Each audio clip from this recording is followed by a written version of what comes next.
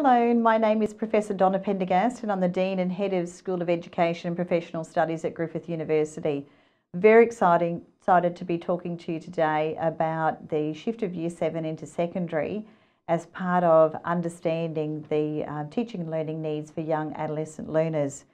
Congratulations, it's fantastic that South Australia has committed to shifting Year 7s into secondary schools, because it provides opportunities for those young people to experience learning and teaching in ways that are really important for to optimise their learning. So a great initiative.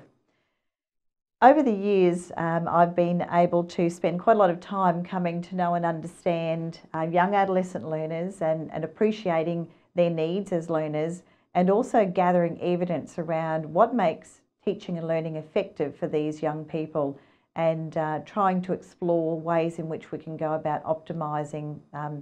the outcomes for them, and also to provide learning environments that are really effective for teachers to be in. So today I'm just going to mention a few of those and invite you to look at some other resources that we have available, and to encourage you to, when they're available, look at the modules that we're developing to facilitate deeper understanding of young adolescent learners and the approaches to take to teaching and learning.